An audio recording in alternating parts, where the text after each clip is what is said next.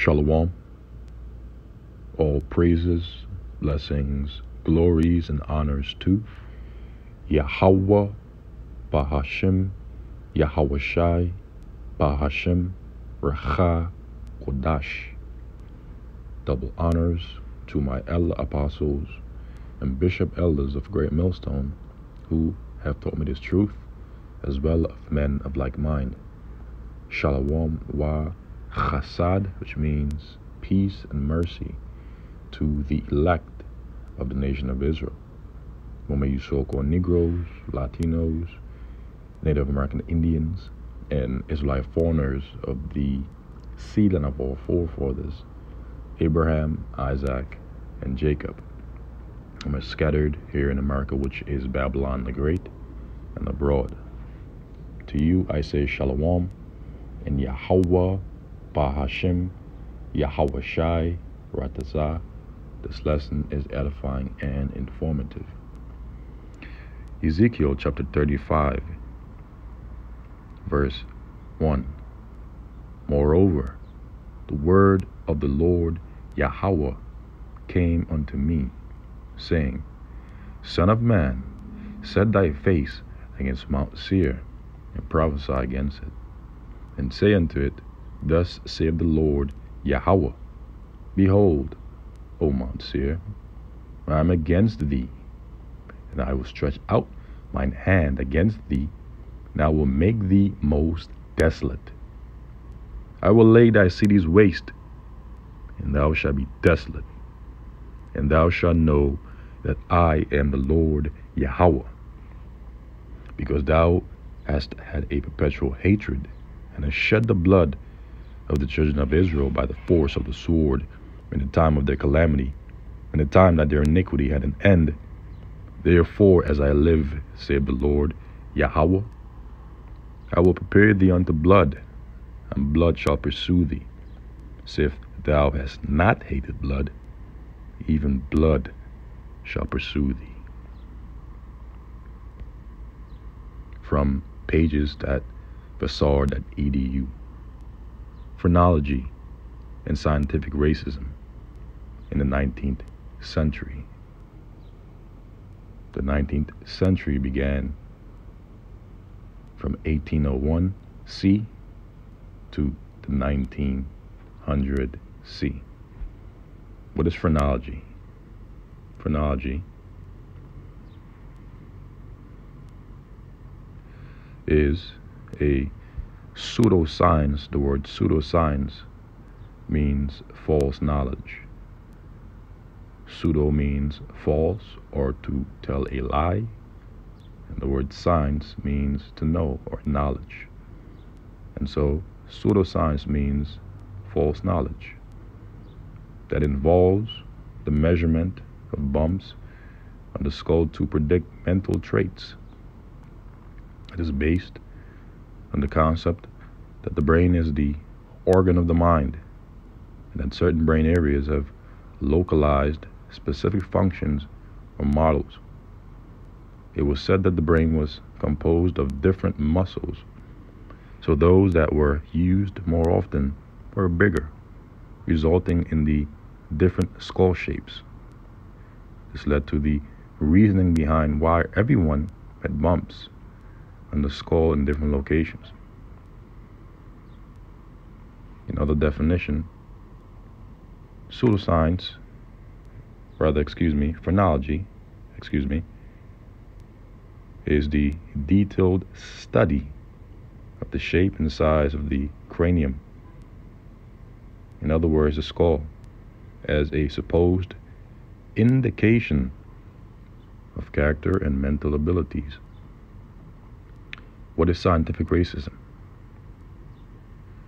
Scientific racism is a pseudo-scientific belief that empirical evidence exists to support or justify racism, racial inferiority, or racial superiority. Recall that the Edomites look at the Israelites, especially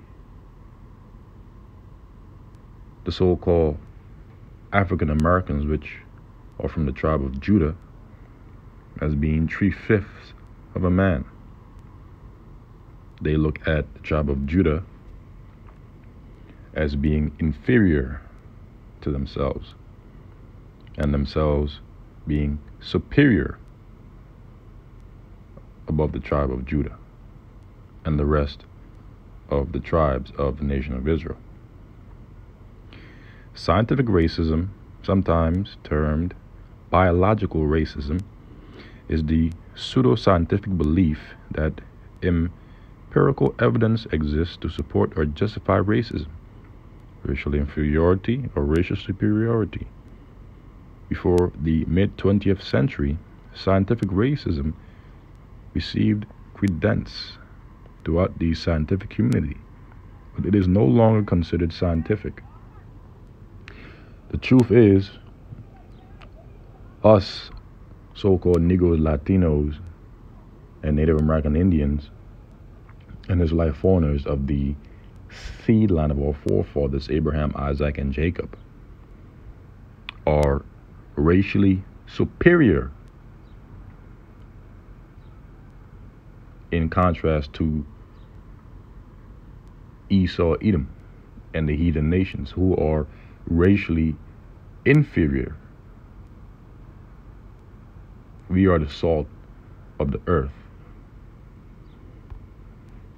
And it is written in the book of Psalms that the Israelite man, beginning with the elect, are gods. As it is written, I have said, ye are gods. But as I speak, we are currently, yet this day, in captivity, subject to our enemies, with the worst of them being the Edomites, the so-called Caucasian race, the wicked, according to Malachi chapter 1, verse 4, for our disobedience to Yahweh, Bahashem, Yahweh Shai.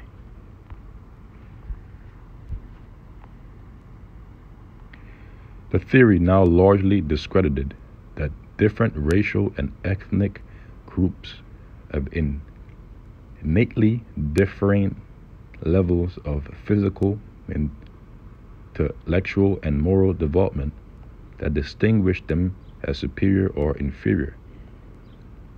And the so-called white man believes that he is more physically, intellectually, and morally developed than the Israelites, especially the so-called Negroes,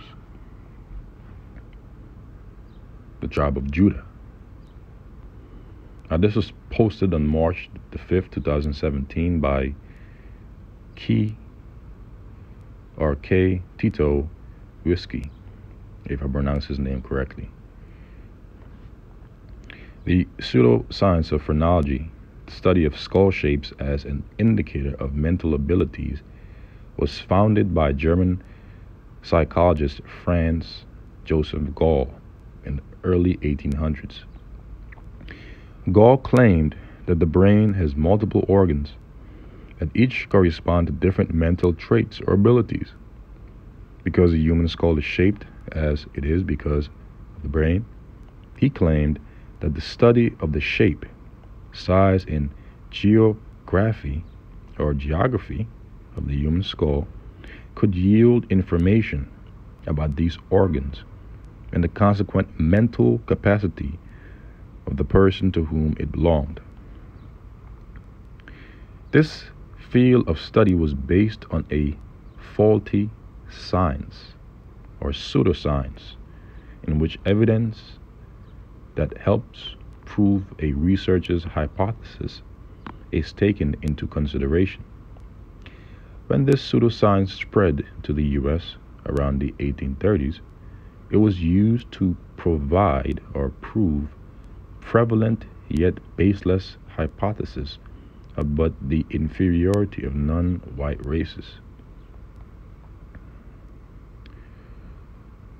The U.S. in the 1830s and 1840s, when phrenology became popular, was struggling to justify the continuation of slavery in the face of a growing abolitionist movement, and was dealing with interactions between white Western settlers and existing Native American populations.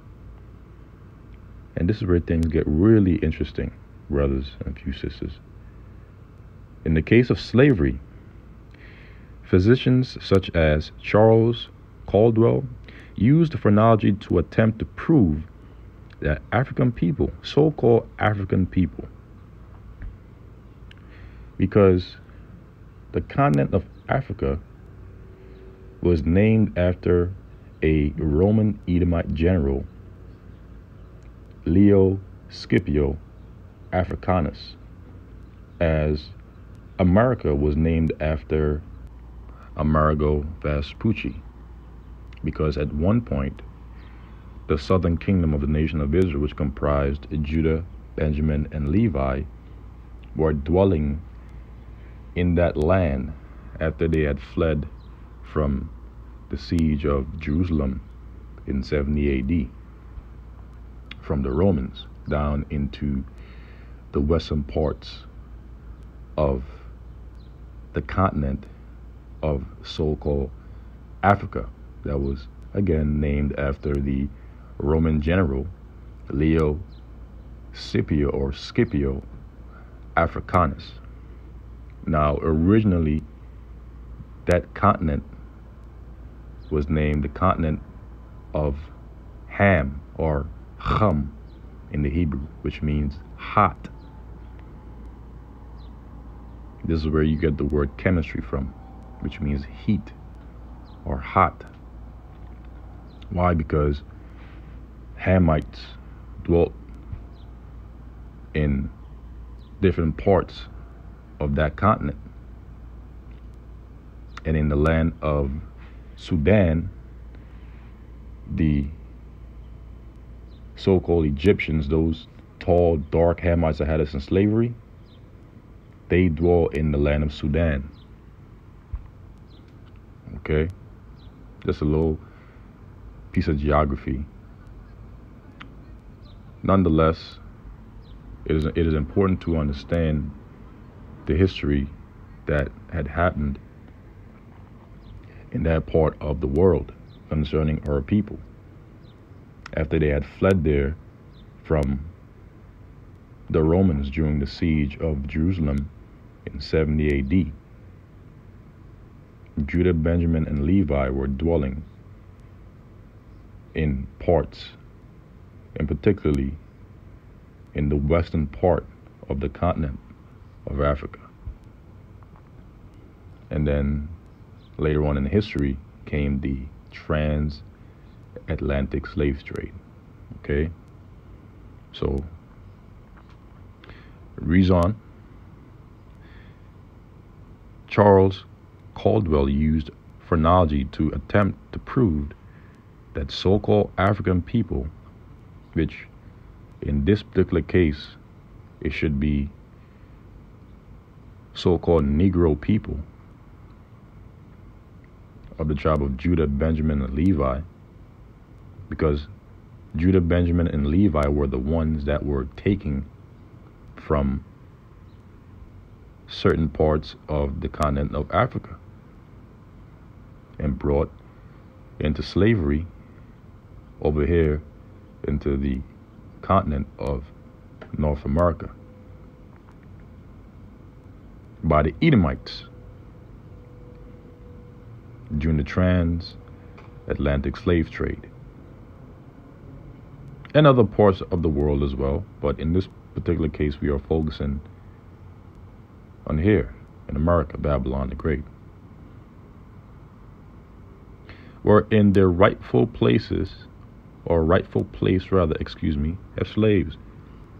Now, according to biblical prophecy, Caldwell, at that particular moment in time, according to biblical prophecy, for our disobedience against Yahweh by Hashem Yahushai, was right at that particular moment in time, even now, for we are yet this day in our captivity. However, Yahweh by Hashem Yahushai will soon liberate us of the elect which I pray that I am of the elect, as well as you brothers and few sisters, for we are prisoners of hope. And therefore we are the hopeful elect. For we hope that we are of the elect, whom will soon be liberated from this captivity, from this great prison, especially these bodies, by the hands of our Lord, Yahweh, through his Son Yahweh Shai, our Lord and Savior. Now reading on, Caldwell studied the skulls of many different peoples, including Africans, at the Musée de Phrenology in Paris. In 1837, he concluded that the skulls of African people, a flawed generalization of an entire continent of diverse people, indicated a temableness. Now the word temableness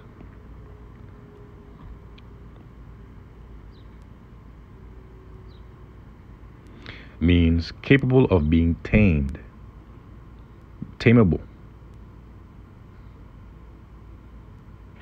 easily managed, controlled or taught or modeled, tameable, manipulated, or manipulable, rather, excuse me. Now the word tamed means domesticated, the disciplined, broken in, and was not the so-called Negroes broken in during slavery. Trained,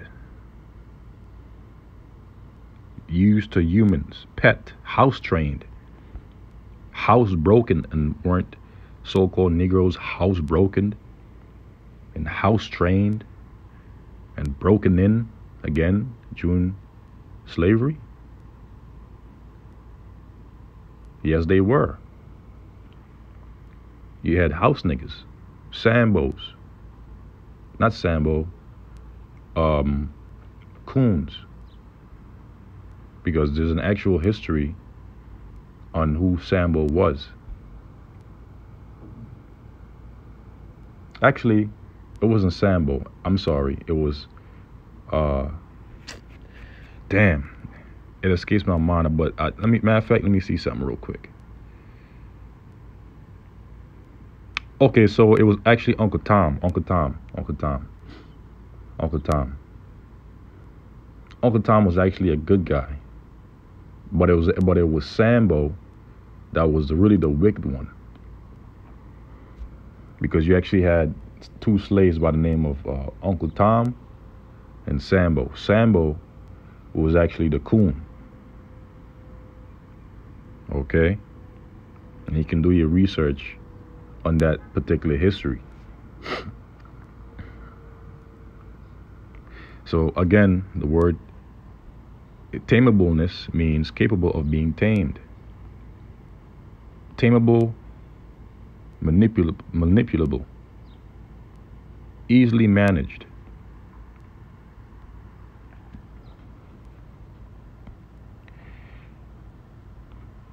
that made them suited to be slaves.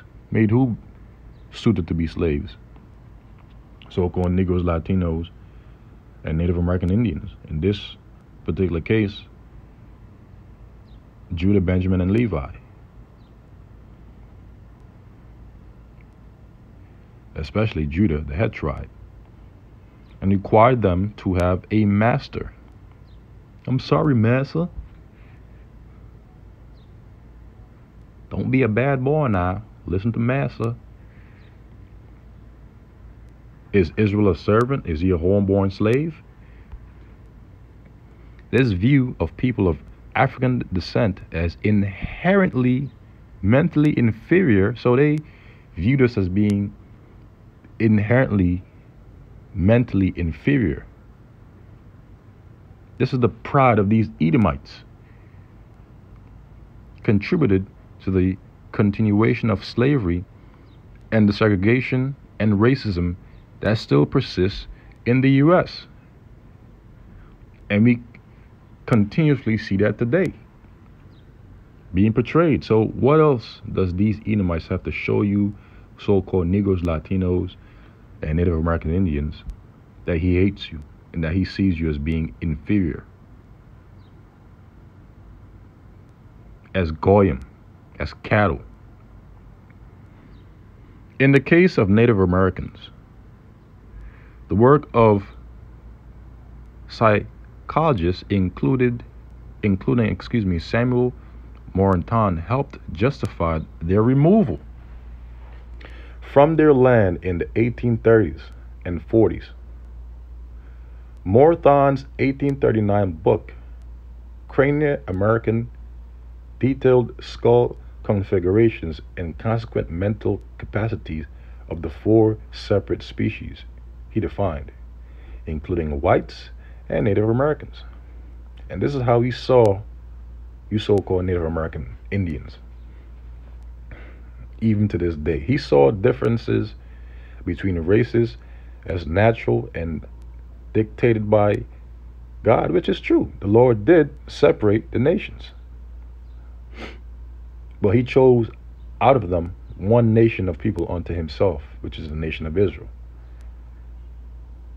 rejecting the view that physical differences were created by environments.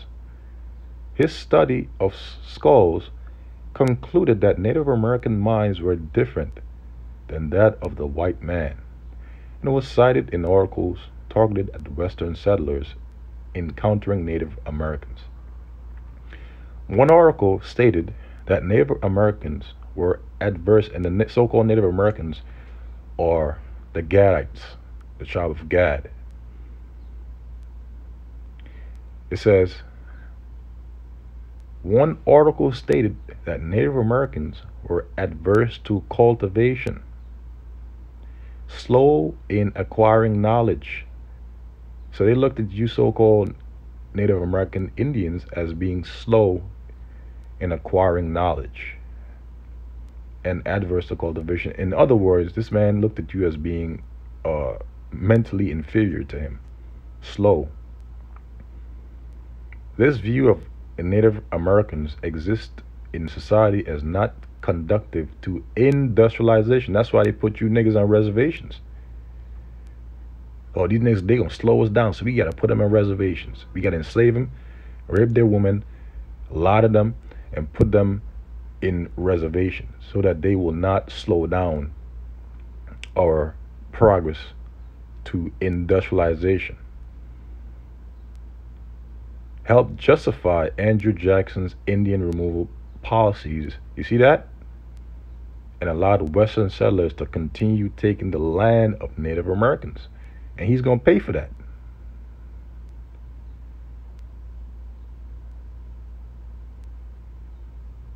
The flawed use of science to support exploration of groups of people helped perpetuate racial oppression and distorted future views of the biological basis of race.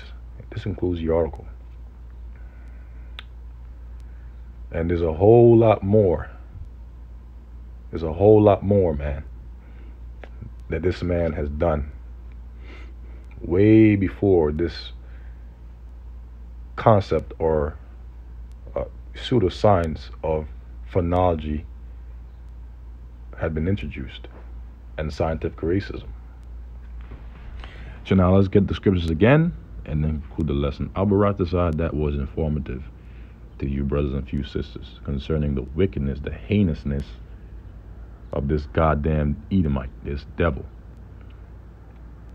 Now this is the book of Ezekiel chapter 35 verse 1. Again it says, moreover the word of the Lord Yahweh came unto me, saying, Son of man, set thy face against Mount Seir. Seir is Esau, Edom, and prophesy against it, and say unto it, Thus saith the Lord Yahweh, Behold, O Mount Seir, I am against thee. So the Lord is against you Edomites, for you are the wicked, according to Malachi chapter 1 verse 4. And I will stretch out mine hand against thee. And how is the Lord going to stretch out his hand? Through Yahushai, on his right hand. and also through the use of the weapons of his indignation, which are the nuclear missiles, according to Jeremiah chapter 50, verse 25. And also through his people after the Edomites have been enslaved. And I will make thee most desolate. I will lay thy cities waste. How will the Lord lay the cities of the Edomites waste? Through nuclear destruction. And thou shalt be desolate, and thou shalt know that I am the Lord Yahweh, because thou hast had a perpetual hatred, an everlasting hatred. Against who? Against the nation of Israel. Our Lord said, Jacob have I loved, but Esau have I hated. So you have a perpetual hatred against us, but we hate you more. And I shed the blood of the children of Israel by the force of the sword, which was and is your blessing. And you did a lot of heinous things during slavery and post-slavery. One of those heinous things that you had done was an act by the name of Derby's dose. You can check that up.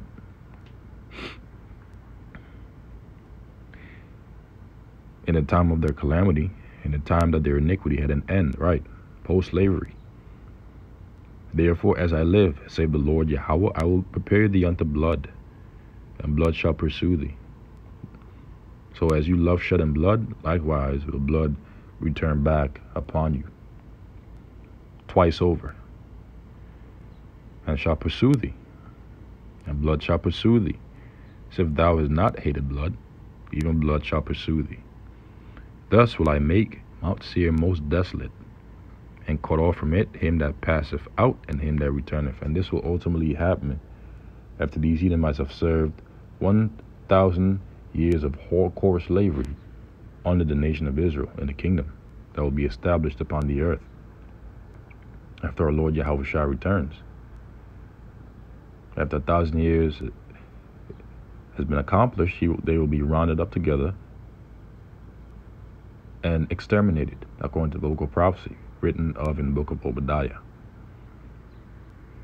And I will fill his mountains, and before that happens, concerning this side, when our Lord Yahweh Shai returns, his kingdom will be desolated by the nuclear missiles.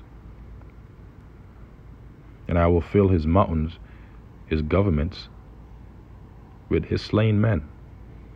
In thy hills his smaller governments, and in thy valleys. And in all thy rivers shall they fall that are slain with the sword, the nuclear missiles. I will make thee perpetual desolations, and thy city shall not return, and ye shall know that I am the Lord Yahweh. All praises, all blessings, all glories, and all honors unto Yahweh Bahashem, Yahweh Shai, Bahashem Merchakodash. This lesson has been edifying to the elect. Until the next, I say Shalom.